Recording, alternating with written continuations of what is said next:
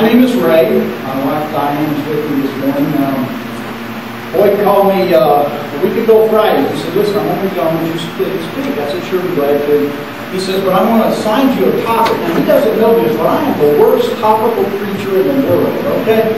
And I don't know why he assigned me this. I guess he was thinking of me. But he said, you need to speak on Despicable Me. And I said, okay, boy, I'll get you back. But anyhow, that's what we're going to take a look at this morning, if that's okay. I was asking if I have a PowerPoint. No, we didn't have time. Okay, last week I was preaching in Walton, Colorado. In the 70s, I pastored in Walsenburg, Colorado. Many of y'all may know where that is. It's about 50 miles south of Pueblo. In the 80s, I pastored in Pueblo, at Pueblo West Baptist Church. And in 1990, I went to Temple Baptist Church in Salida, Colorado. I stayed there 21 years, and I retired 2 years ago. And since that time, I have preached all over this place, okay? I spent a year in Longmont at Long's Peak Church, helping them out. They're still without a pastor. And so that's kind of what I do now, okay? I just travel a lot and preach a lot. And when I do come to this church, I said, well, I got y'all on my seat, okay? I said, well, I come there in the back because that's me. I don't want to be involved. I want to be sitting in the back. That's what I want to do, okay? Well, Despicable Me. Well, now, I saw the first one, Despicable Me 1. Did everybody see that? About Gru, and he set out to do evil until he met three little girls named Margot, Agnes, and Edith, and then all of a sudden, man, he turned good. Okay, now the second movie is a little bit different than that. I've not seen it, but I've read about it, okay? I did not have time to go see it this week. But it's not so much about how bad he was and then he became good, but it's how he is going to be going after a master villain, because he set out to be a master villain himself, really. And so as we started that, as I started thinking about that, well, you know, Despicable Me is actually more about the first movie than the second movie, okay? Now, the favorite characters in the Despicable Me movies are the minions. Don't you love those guys? I love those minions. I want to create my own minions, okay? I want to take them golfing with me. When I hit a good shot, they stand there and go, I need minions like that. And so I would like to do that. But as we think about Despicable Me and Gru this morning, and as I looked at it, there were a lot of things I began to think about. I went back through the Bible, and I looked first at Abraham. I said, now, was he a Despicable Me type? And as I thought about the topic that Boyd gave me, he says, now, this is what you're going to preach on. I'm glad he told me what I was going to preach on. But he says, choosing to do good when you want to do bad. Choosing to do good. I went back through the Bible. I began to look at people. How about Moses? He was kind of a reluctant leader, wasn't he? He was kind of a reluctant servant. What about Jonah?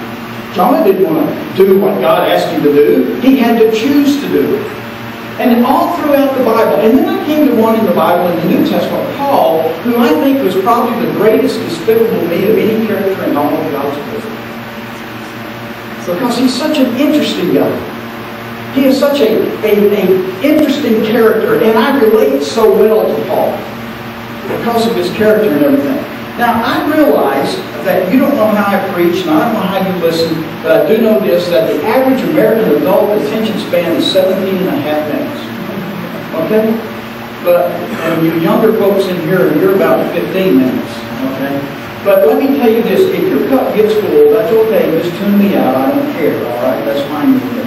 But I want to share some things with you today, if I might be able to do that, and just ask you to think about some of these things about being Despicable Me. Okay, now how do I choose to do good when I really want to do bad?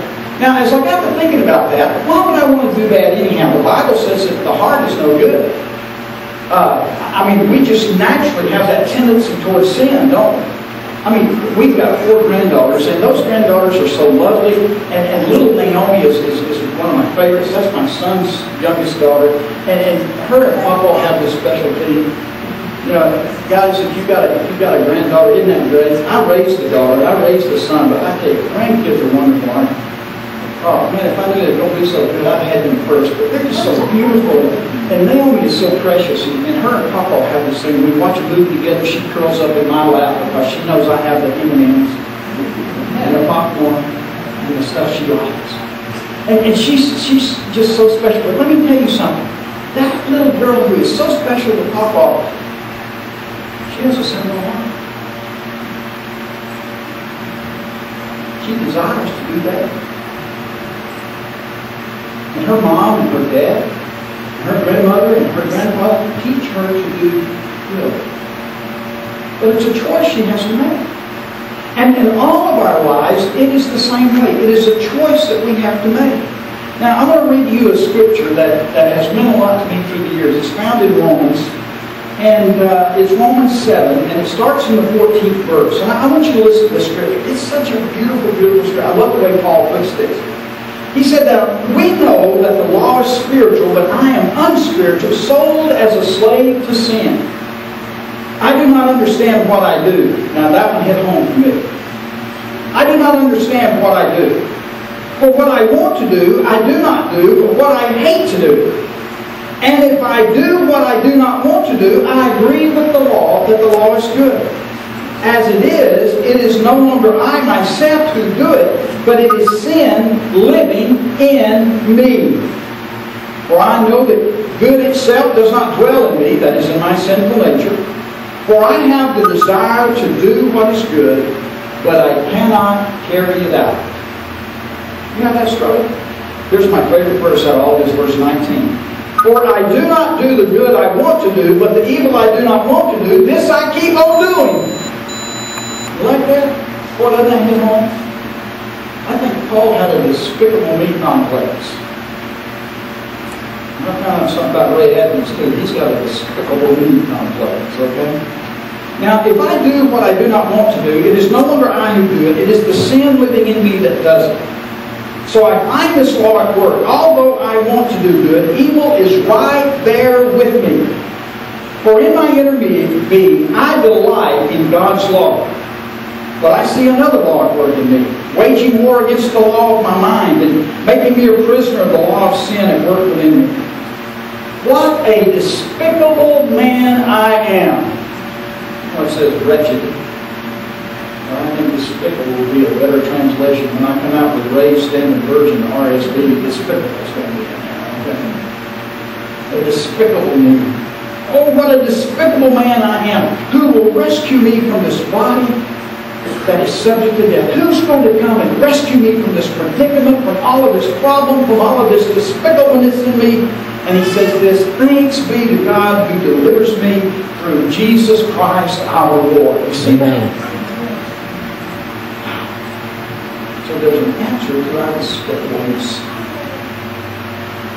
And you know, when I read that scripture, when Roy talked to me about what to preach on and everything, I said, wow, that scripture really fits. It fits me. And you know, I think it fits every follower of Jesus Christ. Paul was one of those guys who was very despicable. It says in the Bible that he went from house to house wreaking havoc or hauling out the men and women that were in that house and throwing them into prison. And then we know that on the Damascus Road in the 9th chapter of Acts, he met Jesus Christ, and it made a difference because in verses 1 through 9 he got saved, and in verse 20 he preached. God changed him, didn't he? You think about the change that came over his life, and yet later in his life he writes something like Romans 7 and tells us about the struggle that goes on in his life all the time. You know, of all the people in the world that I have the biggest problem with, it's me. Okay? I don't have a problem with anybody else. I got a problem with me. He's the only one in this church that I struggle with. Me. Why is that? I'm the despicable. I keep on saying like Sylvester the cat. I have a problem with being despicable. But you know, as you think about it, every one of us has that same problem. And it's because of ourselves.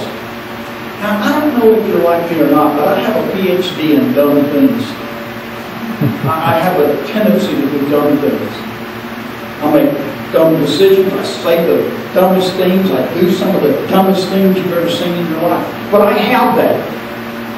That's part of who I am because of the nature that lives within me and within my heart. And I have to deal with myself on that. I have to, every moment of every day, deal with the sin in my life. Do you? Well, I do. And it's not pleasant sometimes. It's not easy sometimes. In fact, I find it that the older I get, the harder it is. Because I can say, well, I'm old now, I can give myself the benefit of the doubt. No, I can't. Because you're older, it's no excuse. Just because you're younger, it's no excuse. Every follower of Jesus Christ deals with sin. No, doing something when you know it is absolutely wrong.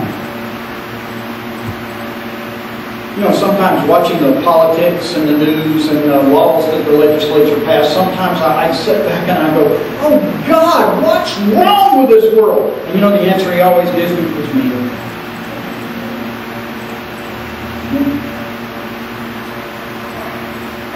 It's not the politicians in Washington or Denver. It's me. It's not my wife, it's me. It's not my kids, it's me. It's not my grandkids, it's me. It is me. It's not the pastor of the church. You know who it is? It's you! God can say that. God calls me to that Sunday. Lord will be. So I have to deal with that sin and the service that God has called me to do. You know what my natural nature is? It is to come into a church and sit on the back pew and just do it. Y'all look a lot better from the front than you do the back. And you know, the greatest theologian in all of cartoons is Lucy from Peanuts. And you know, I think she hit the nail on the head when she says, I love humanity. Amen? You know what our next phrase was? It's people I can't stand.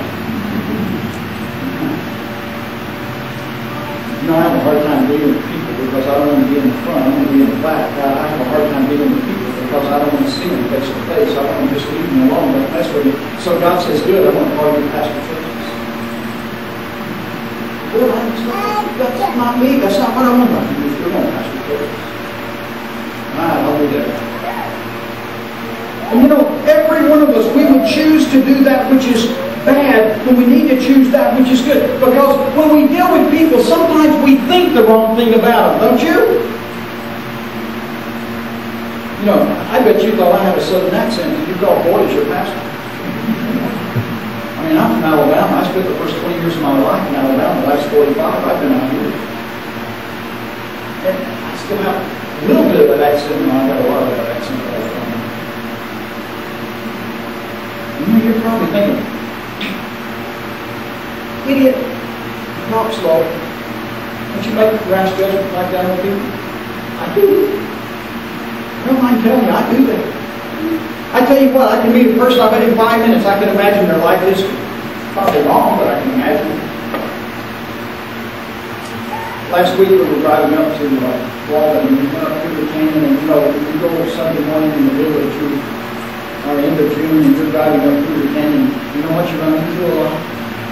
RVs. You know what I hate? Getting behind one. Don't you? I hate getting behind RVs. Because you begin to think all kind of things about that person up there, and pretty soon you're going to quit thinking those things, and you're going to start speaking those things. Well, you don't know how to drive? Look. He's pulling a 30-foot RV, and he ran off the road by 6 inches. Did you see that? My wife would say,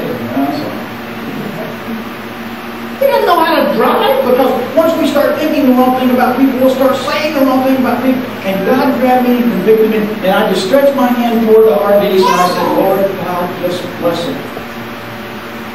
And bless him somewhere else.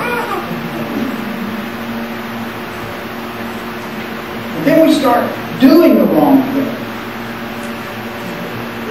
I have come to the conclusion that in our fallen, sinful, self-centered condition, we cannot get along with each other. Sorry. And the only way that you and I can get along with others is through the supernatural power of Jesus Christ. So when you love something, you know that? In my natural state, I can't get along with anybody. Someone asked me one time, Pastor said, what's the best comedian in the church? I said, comedian free. What comedian is it? Well, I don't know if I can do it. Well, who's on that committee? I told him, me, myself, and I. Best committee in the church. And that's just the way we are. So we deal with ourselves, we deal with the other people, and we think the wrong thing, we say the wrong thing, we do the wrong thing. You know what I've come to understand about following Jesus Christ and dealing with other people? It is a learned activity. It does not come naturally. I have to learn to deal with myself and my sin. I have to learn to deal with other people. It does not come naturally. It is something that that's why they use the word disciple. You're right. Well, ourselves and others, what about the church itself? What about the church and where do I fit in? Should the church be united? If you think so, say yes. If you're awake, say yes, okay? Yeah. Should the church be united? Am I going over my 17 and a half minutes almost? Yeah, it should be, shouldn't it? Where should we be united the most? At one point in the life of the church, where should the church be united more than any other place? Do you know? How about when we sit down to eat? We all like food, don't we? Is that right? Well, let me tell you something. I don't like fried chicken. I don't like tomatoes. I don't like squash. I can't put anything in my mouth that sounds like a squash. It sounds like roadkill. Where'd you get that? Found it over the road. It was squash. I bet some of y'all like fried chicken, don't you? I bet some of y'all like tomatoes, don't you? I bet some of y'all even like squash. Don't you? I don't. I do like taters. I got my grandkids calling them taters and taters now, and it's driving my parents up the street. I do like taters. I do like meat.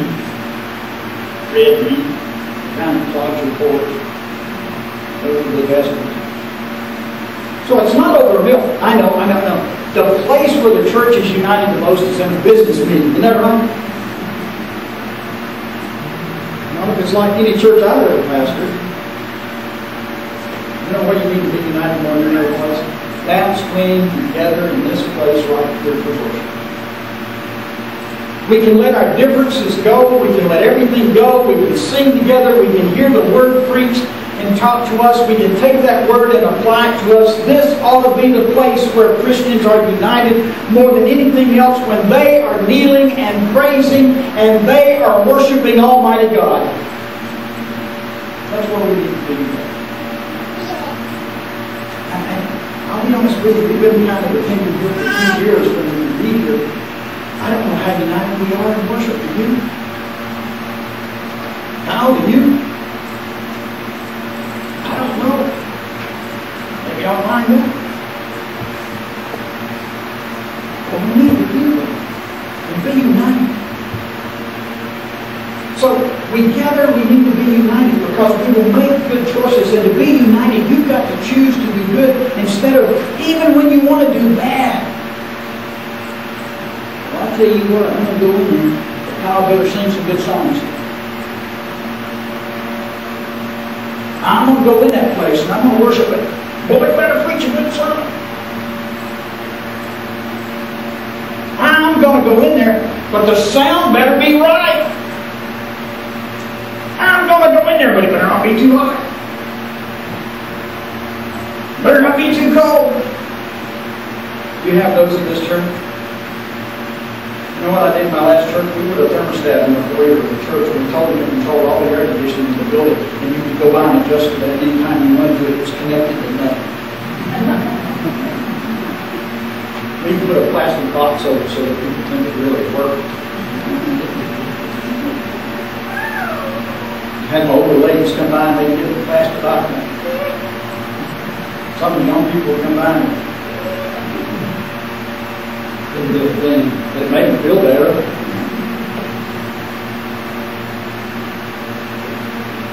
Well, we need to be together in those things, don't we? How about when we give? Should we do the right thing and choose to do that which is good instead of that which is bad? You know, my mom, she's such a sweet lady. She's still alive. She's 92 years old. And she's a prayer warrior. She's a beautiful lady. And that sweet lady, she taught me a lesson as a kid. As a little boy going to a Methodist church in Birmingham, Alabama, she taught me to tithe. If I'd go out and mow a lawn for a quart, I'd give 2.5 cents to the church. I was always splitting that penny. And she made me round it up to 3. If I cut it for 50 cents, I took a nickel out of what I got and gave it to the church. She taught me to do that, even when times were pretty hard on us. She taught me to do that. There's no question in our home whether or not we die. We die. You don't even think about it. You just do it. You choose to do the right thing. I'm glad I better go to the boys' bed. I mentioned tithe. Very nice. And you know, we need to be a part of the team that God has said. You can choose to be a part of the team. I like the word team. I preached a series of sermons on it one time called Together Everyone Accomplishes More. And team is the idea. And you're part of it. Man, has he preached on the Lone Ranger here? Boy, I'm one of my favorite characters growing up. 40 years on the radio and television. Lone Ranger and Tonto. Didn't you like that? Yeah. And I remember seeing it come on our little black and white TV, and Maria wheat fields would be waving back and forth, and the William Tell Overture would start, and he would go high over silver. That was his horse name, right? And then he had his friend, Johnny Depp, Tonto, right? What was Tonto's horse's name? Scout. Okay. In 40 years on radio and television, how many men did the Lone Ranger kill? I know. 0. Never killed one. And the Lone Ranger, he still had a team. He had Tonto and Silver and Scout because they could just whistle. Their horses were gone. You ever had a horse like that? I never had a dog like that.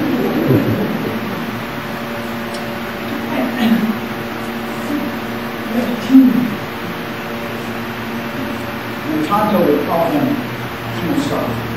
You know, that means trusted friend. Let me tell you something. You cannot be a follower of Jesus Christ and be a Lone Ranger. Not be part of the team. You know that? You know, we retired 2 years ago. We faced something we haven't faced in our married life. And that was to find a church to be a part of. We had never done that. I mean, I've seen people look and come in churches and pastor and look us over and everything. I had never done that for a long time. That was tough on me at dying. And we haven't had the time to really look at it. We like attending here at 8 o'clock in the morning, coming to church. We like it. And you know, a lot of times when we come to a church, and when you come to a church, you need to plug into it. You need to be a part of the team. Jesus Christ saved you, isn't that right? But He did not save you to sit in your chair. He saved you to serve. And there's something you can do to serve. You know, I think the most joyous folks in the church are those who are doing something, and not those who are just sitting back. Happiest people in the church are those who are involved. I'm going to close with 2 illustrations. Despicable Me, choosing to do the right thing when I really want to do the wrong thing. That's hard to do. But it's a choice you make. It's a learned activity. It is not something you just do automatically. You have to learn. My last church, our music leader had perfect pitch. I hate people like that. Perfect pitch. Hit an A, boom, there it is. Hit a B, boom, there. Is there a B on the piano? I know nothing about music, I'm sorry. She did great music. She was so into that, though. 4 times a year, Mr. King would come to Colorado Springs and tune every piano in that church. Whether we used it or not, she had it tuned. Every piano would be tuned. met Mr. King kind of early when I ministered there and everything, and he was sitting in the auditorium tuning the piano, and he had his wrench on there, and he would take the tuning fork out and go, boom, and he'd tweak it, boom, and he'd tweak it. I said, man, I said, tell me about this a little bit. What do you know? How do you tune a piano? I don't know nothing about this. And he sat down and he told me about that and everything. And I said, so you tune every piano to this set of tuning forks? He said, you see, if we had 100 pianos in this room, and he said, if I tune this one over here to my tuning forks, and then tune this piano to that piano, and this piano to that piano, and this piano to that piano, and this piano to that piano, he said, we got the number 100 over here. He said, it would be so far out of tune, you wouldn't even recognize it as a piano. But he said, I'll tune this one to my tuning fork, I'll tune this one to my tuning forks, I'll tune this one to my tuning fork. And he said, when they're tuned to all the same source, all the tuned. Wow. That breathes. You want to make the right choice? You want to do that? Tune your life to Jesus Christ. He will always allow you to make the right choice. He will give you the wisdom to make the right choice. James says, if you lack wisdom, ask God to give it to you. Well, I pray that all the time. God, give me wisdom. It's so important. Because every one of us can say this morning, oh, despicable me. Who's going to save me from this? Who's going to step into my life and save me from my despicableness? Despicableness. Paul made that in Romans 7. It's Jesus Christ. But you've got to choose it. You've got to choose it. I'm going to ask you to bow your head with me. I think my 17.5 minutes. Maybe you need to open your heart and your minds to Jesus this morning. Would you do that? Would you just open your hearts and minds for Him? Would you choose Him this morning more than anything else in your life or anyone else in your life? Would you choose Him for this morning? Lord Jesus, would you just help us to deal with our despicable selves? Would you help me, Lord, to deal with the sin in my own life? Would you help me, God, to deal with other people that I come in contact with, that, Lord, I won't make immediate judgments about them, even those that I see quite often, God, that I will not make immediate judgments about. Lord, would you help me to stay in tune even with the church that we talking to you, to remember to serve you, do what you ask me to do. God, I pray that you speak to our hearts and our minds this morning, Lord. Bring us to the point we need to be. So that even when we want to do that,